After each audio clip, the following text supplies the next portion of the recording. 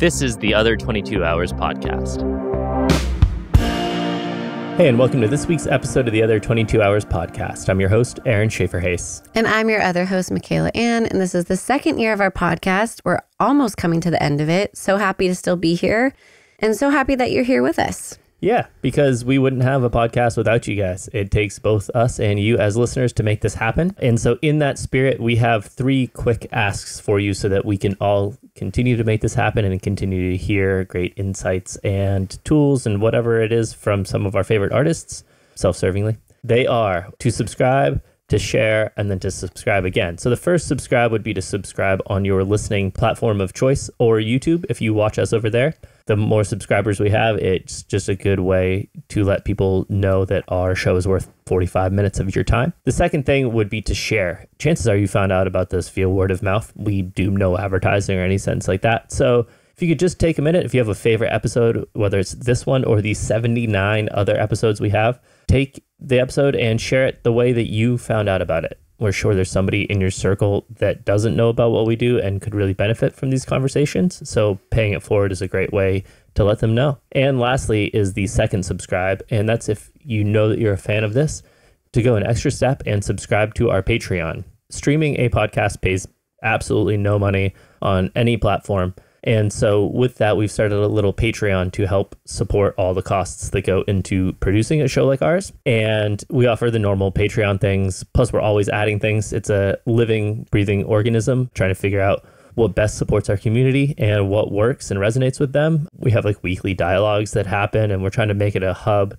to go deeper and to connect with other creators. So with that, we have a link below in the show notes if you're interested in that. And one of the things we really pride ourselves on for this podcast is that we're not music journalists. We are musicians ourselves. So we feel like that gives us a different kind of conversation where we're not calling them interviews per se. It's more like we're sitting around the dinner table sharing the honest realities of what it is to build a lifelong career around your art. Which is a pretty crazy thing to try to do. And that's because most of this industry is completely outside of our control. And so we like to focus on what is within our control, which is our creativity, our mindsets, our habits and routines. And we've whittled that down to the underlying thesis statement. What do you do to create sustainability in your life so you can sustain your creativity? And today we got to have that conversation with John Moreland. John Moreland is probably what one would call a prolific songwriter. He has put out over 10 plus records and several EPs. He is an incredible songwriter.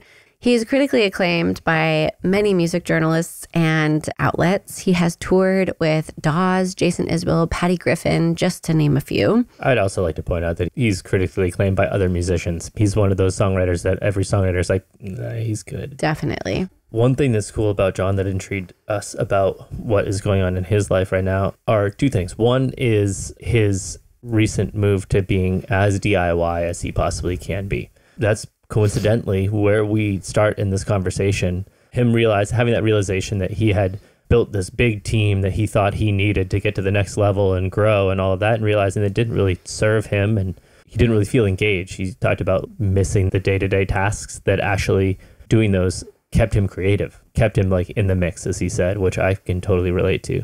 And then secondly, what we've heard from John, the work that he has done, taking a lot of time away from social media, reevaluating his relationship to that and to himself, and just putting in the work to be grounded, to find himself, to find who he is as an artist. And he was really open and candid about all of that. Yeah, it's one of our favorite places in someone's life to talk to them when he sounds like he's in a place of renewal, restarting and gaining his passion and inspiration that he felt when he was just starting out. So it's a really beautiful and engaging conversation. Without further ado, here is our conversation with John Moreland. How are you doing today? I'm doing pretty good. Doing this, got another little phone call after this, working on a new website, just busy doing the things that it sounds like this podcast is about.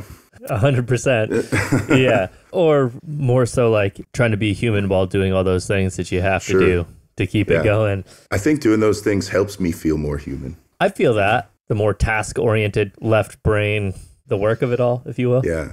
Yeah, I've grown to like that stuff. And one of the reasons I was so curious to talk to you about like handling all of that stuff yourself, it seemed like from interviews I've read from you and heard, it seems like you've been in a bit of a resetting of yourself, of prioritizing what you need and taking back kind of control. And I was wondering if you felt comfortable kind of jumping into that. We're personally really intrigued by that stuff, and also like just taking ownership of your business and your life a bit more. Yes, that is a thing that's been kind of a theme of my life lately, I would say. I think when I first started touring, when I very first started, I was just doing it by myself, just getting in my truck and going. And as I started to become more successful or get my foot in the door of the business side or whatever, I started working with more and more people.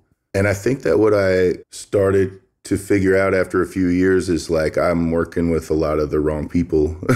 Like, because at that stage when it's new, I think I just felt like I want to do this. I want a music career, So like coming from hardcore, I knew like there's a certain amount I can do myself, and so I'm going to do that. But I think when I reached or felt like I had reached the threshold of that, then it was these industry people want to get involved, and that seems cool because I want to get bigger and I don't know how to do that, and they do. And I think that was driving a lot of the decisions that I was making, but didn't really have the experience yet to like know what I need, like who I'm going to click with and who I'm not. And it's been a process for several years of just stripping away like this series of decisions that I made earlier in my career when I didn't know what I was doing, and starting back at zero in a way. I think musically on the last record, that was something I felt. And I think like now, as far as just how I'm doing things, it's just a lot more hands-on. And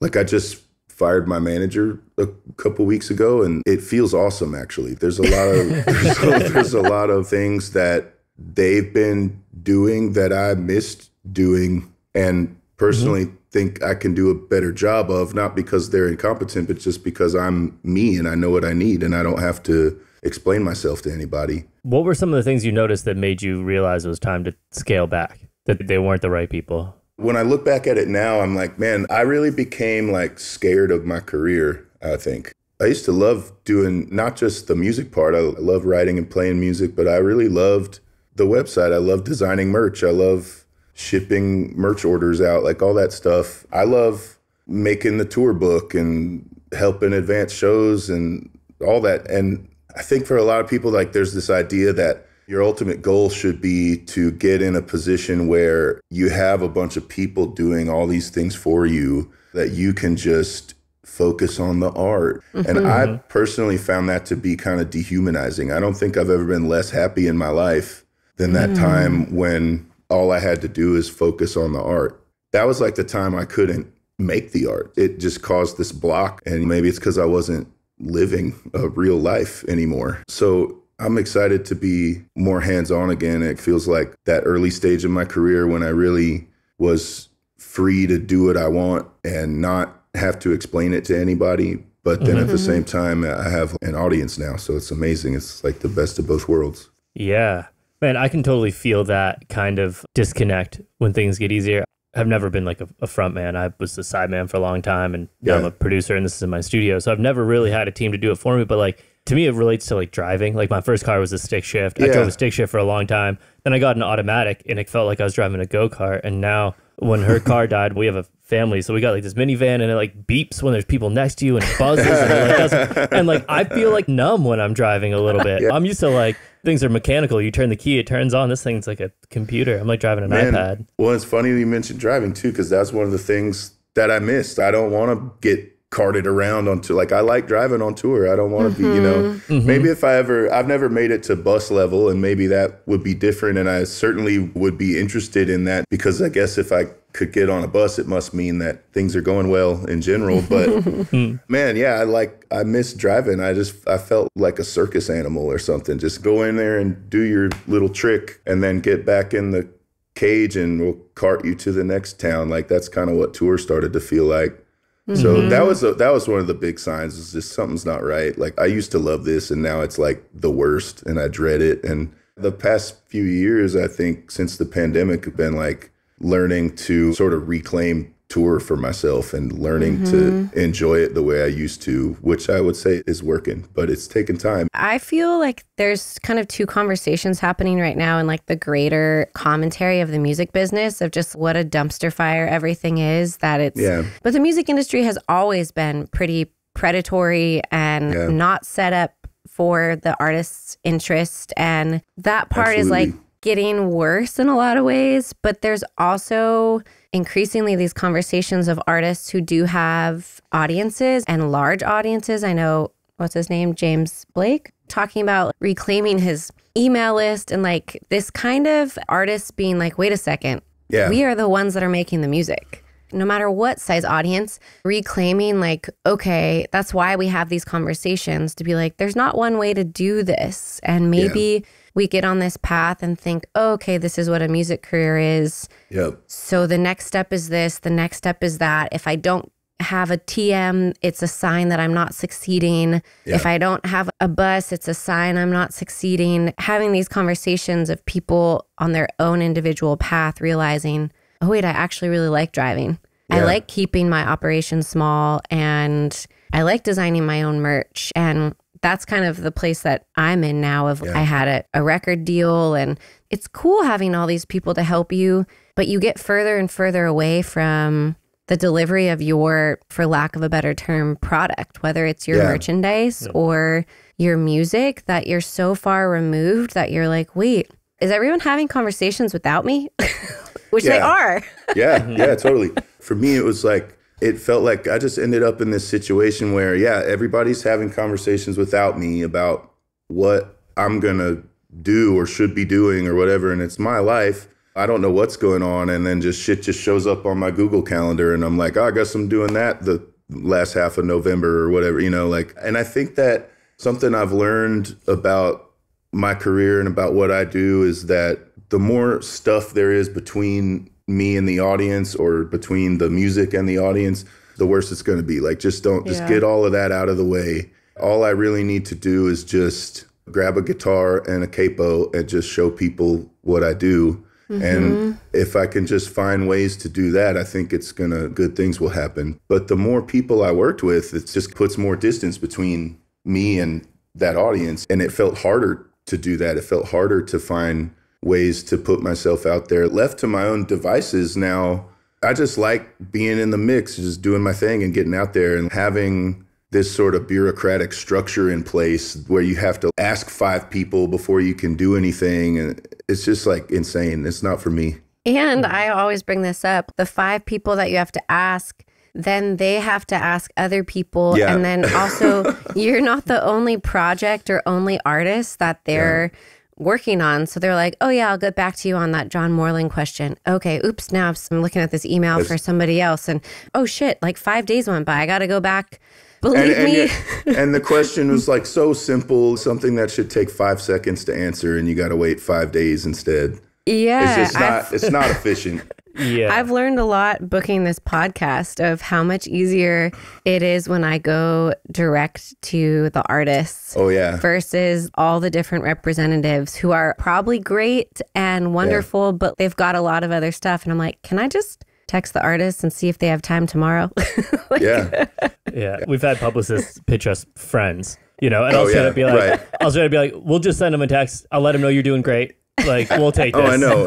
Well, that really like is illuminating of something I've been thinking about a lot since, firing my manager and going through all this stuff. Is like, the music business is so full of just like self-appointed middlemen. That's what it takes, because like the artists are like, we have art brain and we're good at making the art, but we're not necessarily good at business or marketing or whatever. Like, I think that I've had times where I feel like I'm in tune with that stuff and able to like be a little bit savvy. But overall, that's not my bag. Music is my bag. And like you said, it's set up in a way that kind of benefits everybody else more than the artist, because the artists just want to make their art and get it out there. And then it doesn't take much for an opportunist to just come along and see that and be like, oh, I could just insert myself right here. And because also we want help. Right. Even if we do have the mind for business, which is another reason we like to dispel the myth of if you're a good artist, then you're bad at business. And it's like, well, that's not true. You can be both. Everybody's different. There's not one size fits all. BJ Barham is always our like favorite example, who is an early guest. He's insane. Yeah.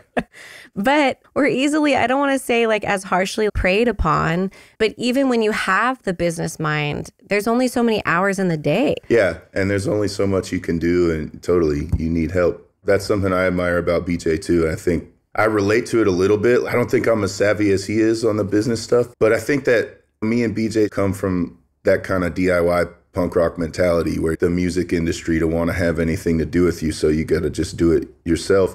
And then when you do that, then the music business does want to have something to do with you, and then it's easy to get like sucked in and carried away again. Yeah, I feel like what you were just touching on is kind of like, in my observation, where the music business is heading with TikTok and all of that. It's like, oh, there's money there, and they're like sharks. That's exactly what it is now. Yeah, there's no development anymore for like, we believe in this artist and we're gonna like sign them and develop them and give it time to like, that's too much like making a product. They just want it to already be made, and they just insert themselves as middlemen.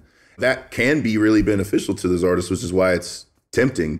I've had enough middlemen, I think, for me. I'm good. I don't mean to dig on any of these people. I know a lot of people that are like on the independent business side, that they're also hustling. They're trying to create a career for themselves.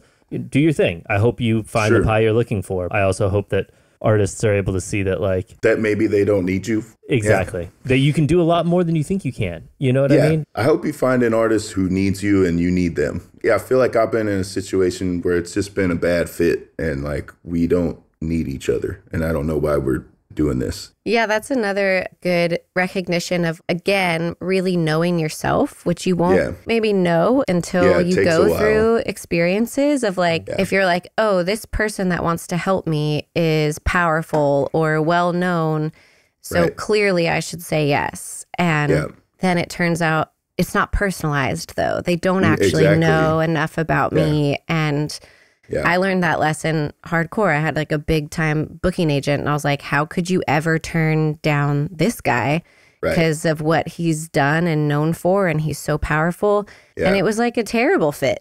He was not supportive of me individually. You can't have so-and-so's manager and expect to have so-and-so's career, because the manager's not the one doing it. Like, the manager is helping execute things, but the artist is why people connect with them. Like, it's not because of the manager or the booking agent or anybody. Exactly. But that's something I didn't know till like the last month. So it's a hard thing to see. Like you guys are saying, there are so many conversations that happen outside of your vision that is about your career. So it's really hard to get a grasp on what they're actually doing for you. You just see like the end result. You don't see the legwork. So the assumption is, wow, I don't understand this. This must be like really difficult. This is really complicated. Thank God they're handling this. And then if you kind of pull back the curtain, understandably, once you get to a certain level, if you have 18-wheelers and 4 buses and like a crew of 50, you need help. There's a lot of the level that we're all at. I think it was Joe Pug was on here, and he was talking. He had just recently fired his manager. And he took over everything. And he's like, he wasn't doing that much.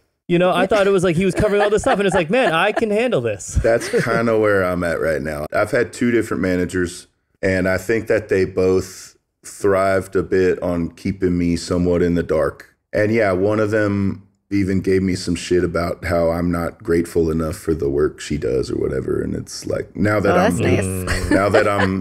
I'm doing that work, I'm just kind of like, fuck you. Like, that kind of sentence is just fear from her. Yeah, that happened after things went down where she could tell she was losing me, I think. I always feel important in case my manager's listening to this. That I've lucked out that I have a really solid, I've had the same manager for 10 years, and he like understands me and my bigger life vision, and I feel very thankful. But I've had 3 or 4 different booking agents and don't have an agent currently. So I'm like, I need to find the equivalent of Jimmy. I'm the opposite. I've had, my luck with managers has been like, I've only had 1 agent ever, and he rules, and I love him. Yeah, that's great. Yeah. Can you talk about like any of the process in your personal life to get to a place where you could see things clearly for yourself and prioritize what do I need and want versus what I think I need for my career to be successful? I mean, I did take a year off from touring, And I think that time really helped me just get a ton of perspective on a lot of things. And that was the time when I first started, I just realized like how much anxiety and dread was present in my life because of dealing with this person. And so that was when I started to think about it. And it just had been in the back of my mind ever since. And yeah, it's like when I came back to my career, started playing shows again, started and just got to a mental state where I was ready to do it again, I felt excited about it and kind of ready to like go out there and make stuff happen. Then it just felt like every step of the way and trying to do that, I was just getting blowback. And it kind of just reached a point where it was like, it just became clear, like I can't tolerate this in my life anymore. But yeah, I think without that break, which was a huge luxury, like not everybody can stop playing music for a year. But I'm so grateful that I had that time because I was pretty fucked up when that time off started. And I don't know where I'd be without that little break. But I think that started giving me a lot of perspective and just feeling like this, I don't know if this is a good fit. And then there's like fear of like, am I going to lose everybody else I work with because they're going to be like, oh, he doesn't have a manager anymore. Like that didn't happen at all. So it just took time after that. But time for reflection and rest kind of helped me see it better. Was it hard to make the decision to take a year off, especially like coming out of the pandemic? I feel like so many people have been driven by, oh my God, we lost all this time. We have to catch up. We have to catch up. Got to make sure my name is still in the mix. Did any of that stuff come up for you? Not really. I think before I took that break, I had been starting really, I guess, before the pandemic. I was feeling pretty like shocked and burnt out from my career stuff enough that I really stopped like engaging on any social media and doing any of that. I just became more of a hermit, I think. What I'm learning now that I'm kind of back is like, I only took a year off. I think people feel like I've been gone longer than that because I wasn't just like making Instagram posts or whatever. And I wasn't tweeting and, so I don't know. I mean, I'm glad people still remember me and I'm lucky. I can see there's new people hearing me too. And there's people that maybe 8 to 10 years ago when I was in a position where I was getting more press and stuff, like they were still in high school and not listening to obscure roots artists yet. So like, a lot of like people I used to play with have gotten huge. So there's a lot of these new fans that they love Colter Wall or Tyler Childers or Benjamin Todd or whatever, all that stuff. And they don't necessarily know who I am. But that is exciting to me because it just feels like they're just there and all I got to do is go show them what I do. Absolutely. I love that viewpoint of like friends getting success. I've heard a few people be able to look at it in that light rather than like out of a lens of like jealousy and like, hey, what about me? Looking at it like, no, this is possibility. Yeah, I feel like the sweet spot is kind of both. Like, I don't want to be jealous because that's going to hurt me. And they don't deserve that either. Like, good for them. It is good for them. But then I think, there is like this other competitive part of me that's like, well, what about me though? And if I can manifest that in a way without like jealousy and hatred and just in a more pragmatic, like, I see what they got and I want some of that too, like. Yeah, and like a motivating sense rather than I'm going to like not show them love or. And be like, a hater. Yeah, that's not good. Yeah. Which again, like jealousy comes up on these conversations and I always appreciate it when people talk honestly about it because I think it's worse when we try to deny that it's a really human emotion that. For sure. I don't believe maybe there are people out there that are like, no, I never get jealous. But I'm like, I don't believe you. Yeah, I definitely get jealous. What I've learned is flip it into positive motivation. Like give that person the respect they deserve and just flip it into your own motivation instead of like trying to hate on them, and which doesn't even hurt them. It just hurts me. Yeah, one thing I try to remind myself in that situation is I don't get jealous or envious of things that I don't think are cool. Things that I don't want, so it's just a sign that I'm like, man, that's really cool. You want something. Yeah, exactly. Yeah. And I think also Rhett Miller was from the old 97s was on here and he was like, whenever I would get jealous of people's career, I would try to like reframe it in my mind and be like, do I want their lives? And he was like, no, I want my life. It's teaching me like, oh, I really want that one thing that they have or the sales that they have. You can think about that in a more practical, realistic way that fits into your real life and real personality, that maybe you can actually like apply and get somewhere. rather than just like wishing everything was different or whatever. I think the longer you're in the music business, you also learn how quickly things change. Yeah. So somebody who might be having a big year and you're like feeling ashamed that you're burning up with jealousy, this isn't to be like, then they won't be the next year. They could continue on, but like it might not continue on the next year, and then it might be your turn. Don't you want to have people there cheering you on? So like it's important when it's not your moment, but it's other people's moments, to like really give them the shine too. Like that's how I try to help myself. If I'm feeling down about myself and see somebody else doing well, I'm like, how would I want to be treated if I was? And treated even is like just in people's minds. Yeah, it's true, because it still doesn't affect their life. Right. They're like, I also read that like you took a year or 6 months off of social media and the internet. You mentioned that you like stopped engaging, but something as intentional as that, again, where you're in a career path where everything is fed to us to be like, your career lives and dies by your social media presence. And to be like, without putting words in your mouth, what led you to that decision and how did you find its impact on you? I kind of had already been back from social media for a while and using it less and less. During that year where I wasn't playing shows, I just realized I didn't want to have a smartphone at all for a while. Yeah, so I just put that away and got a flip phone, and my wife got one too. The social media thing, it was just clear that it was like making me mentally ill. And so I started using it less and less. There's this songwriter I love named Chris Staples that I toured with earlier this year, and he has a song about smartphones, and the chorus, I think it says, "Show me what I like until it burns my eyes." And that's like like how it came to feel, you know? It's just like at some point I had to recognize, like, why do I hate everything I used to love now? It's like, because I see it all, I'm bombarded with it through this thing, and it's presented in this context that's just shitty and where people are a little bit disingenuous and people are trying to look good and stuff. And I get that, but it just gives you such a warped sense of reality and sense of what people are like. It was making me hate things that I like. It was making me not like people that I like. So that kind of stuff was what led to pulling back from it. And then I was still trying to use it like the bare minimum to just keep up with the career. And then kind of had this experience where I think some videos we had posted kind of were hitting the algorithm, and like more people were seeing them that weren't fans and that didn't know me.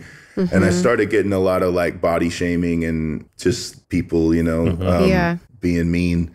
So that really just freaked me out, and I was just off for like a year and a half, just didn't touch it. And my management did all of it. After that year off where I had a lot of personal growth, that whole experience was a big part of what I was like reflecting on and trying to heal from. I've gotten to a place where I can enjoy social media for what it is again. When it is making me sick, so far I've been able to recognize it quicker and just take a break from it instead of letting it get to the point where I need to take a year and a half long break from it. You know, and since I've been back on there, like I've gotten some more comments and some more mean people and stuff, but I just have such a different headspace now. I don't engage with those people. Like, I just want to do my thing. I don't want the fact that assholes exist to stop me from living my life. But it's been good. I can enjoy the cool things about it, like actually just connecting with friends and fans, and it's been super fun. There are so many positives to it. That connection that I find cool artists. Didn't you get off it for a year? Year and a half. Yeah. I've been able to approach it like really healthily since then. Cool. Yeah.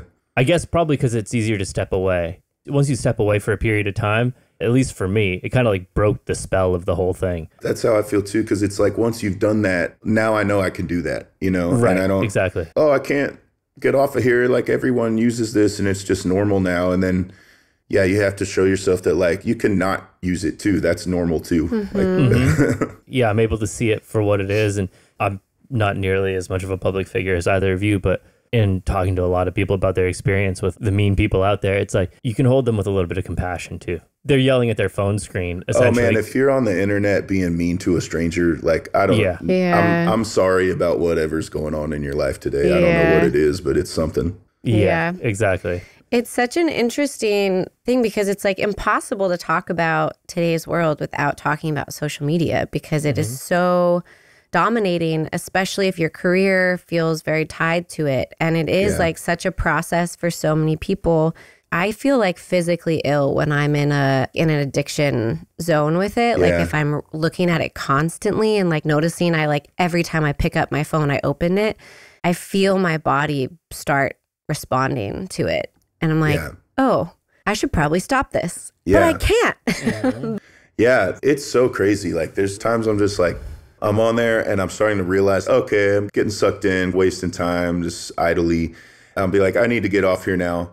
And then half hour later, I'm like, what the fuck? I'm still on here. Like, well, I'm still doing it. Yeah. But also when, like you were saying, it warps your reality. Like I've found one of my biggest challenges with it has been like scrolling, but also like calculating like my sense of artistic or career worth from it. Where I'll be like, how come I've been doing this music thing for so long and like my peers have, you know, I don't even have 10,000 followers. Does that mean like I'm not doing well? And everybody looks at that and then is judging me.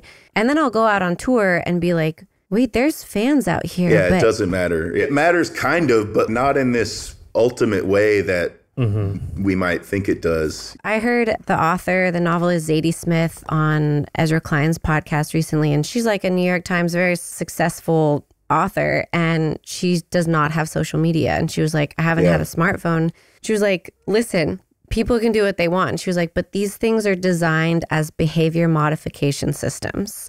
So it is designed to modify our behavior. And she was like, and I don't want that because I know I'm susceptible to it. And she was like, when I have gone on it, it changes how I see people that I love in real life. And she was like, we can't blame the people. She's like, we literally are having our behavior modified by these systems. And she was like, and then I look at who are the people behind designing it.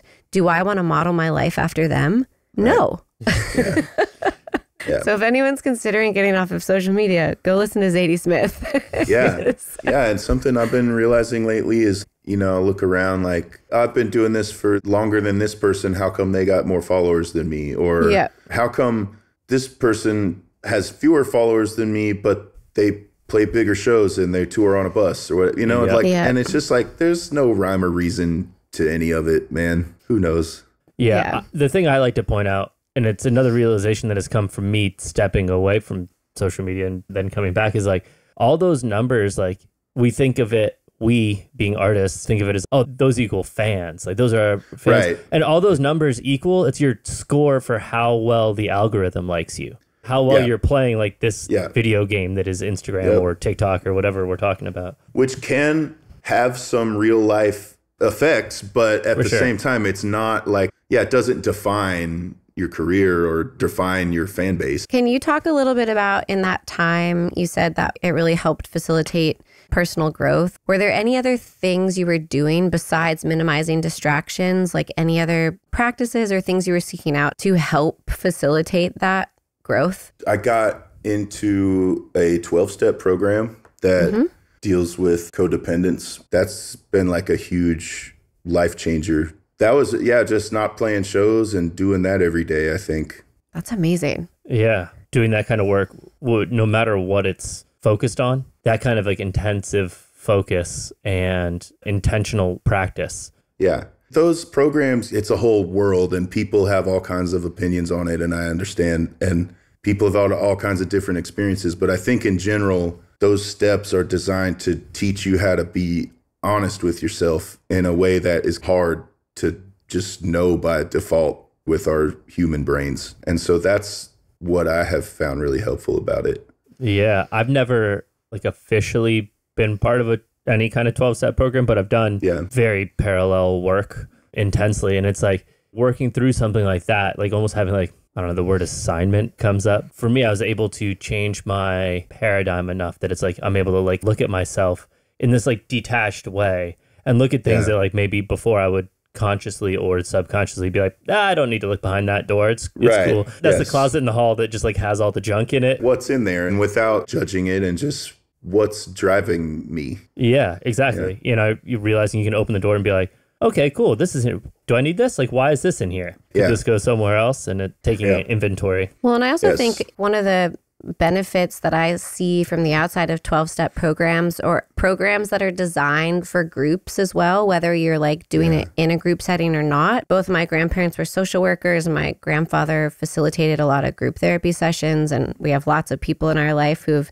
greatly benefited, whose lives have changed for the better, way better because of programs.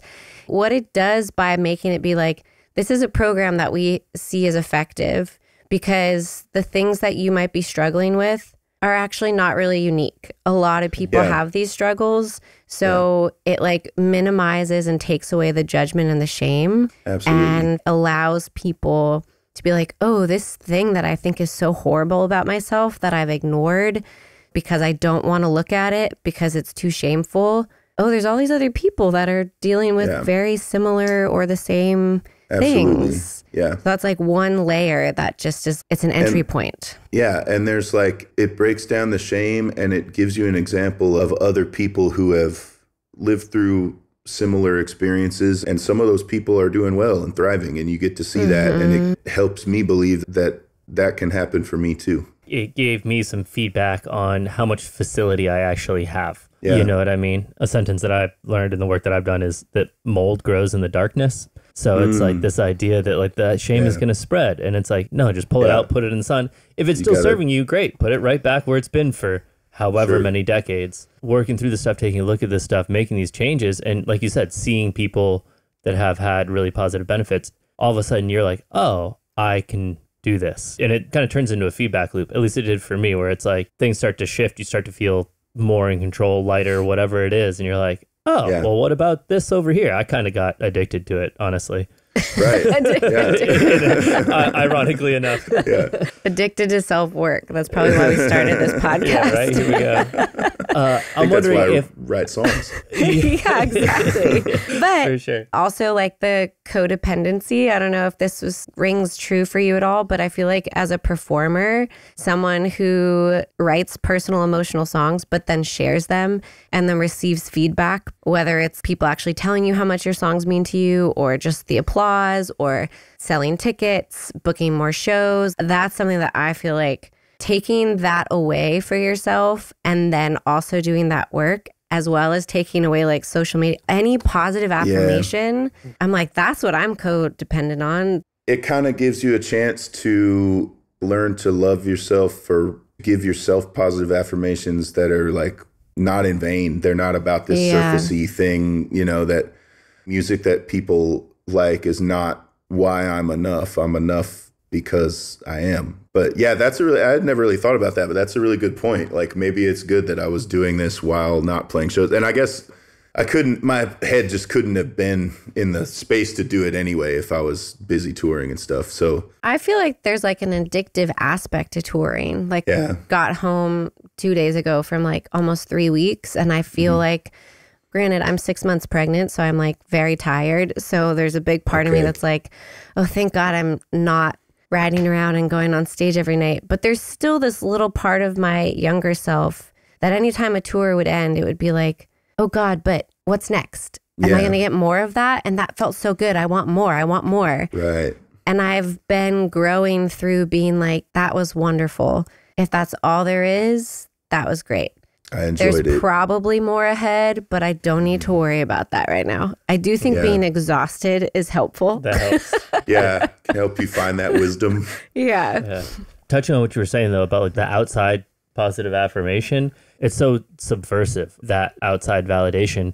I always think of, I don't remember if I heard it or read it, but it was Jonah Hill was asked, he was moving more towards directing and producing than being an actor. And he's like, I've always wanted to just direct and make films. And all of a sudden, he was like 18 or 20 or something. He was in a film and everybody loved it. And they're like, Jonah Hill's this amazing actor. And he's like, never underestimate the power of outside validation on an impressionable mind. He's I guess I'm supposed to be an actor. I'm supposed to do this. People love it. And so he followed that. And it was 15 years later. He's like, wait a second. I don't want to do this. I want to make films. With songwriting, I often contemplate the relationship of the outside affirmation and our ability to like, at least the type of songwriting that I like, which is what you do, like really deep, personal, vulnerable, emotional songs. And I do a lot of songwriting coaching, which really is like the emotional, mental side of songwriting. And I always have students explore, like, what if nobody ever hears this? Would you still do this? Is this for you? Because I think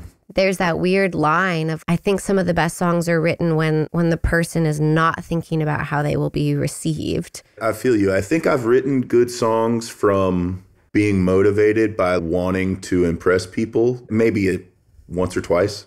But I think most of the time, the songs that feel good to me and what I'm looking for and trying to land on is something I would want to play and sing by myself in a dark room, you know? And that's like, when I write, that's pretty much what it is. You know, it's me and by myself in a dark room. So it's like, gotta feel good there. Those are the ones that people end up connecting with. I don't really need to think about what people are going to think. I just need to be aware of how I feel about it, I think. I'm so curious. And you think about, again, there's so many other things at play, like financial need, but people like Gillian Welch, who goes so long between records, doesn't tour for several years, or Iris DeMent waits until they have something to say. I'm so curious what their relationship with the need for validation is. Yeah, totally. But again, also financially, they might not have to churn out a record. And yeah, I think about artists like that too. And I'm a huge fan of both artists you mentioned. And like, sometimes I'll finish a record and I feel like just whatever, like I'm done, drained. That's all I had in me. But I like the record. I'm really proud of it and I'm feeling it. And I'll think, man, I might not make another record for 5-6 years. And then 2 years later, I'm ready to do it again. You know, and it's not even about the finances. I don't know if I could go as long as they do between records. I maybe could go longer than 2 years, but I just haven't really wanted to yet. And you felt compelled, but I understand that feeling of just, that was a lot. I'm drained. Yeah. It's going to be a while.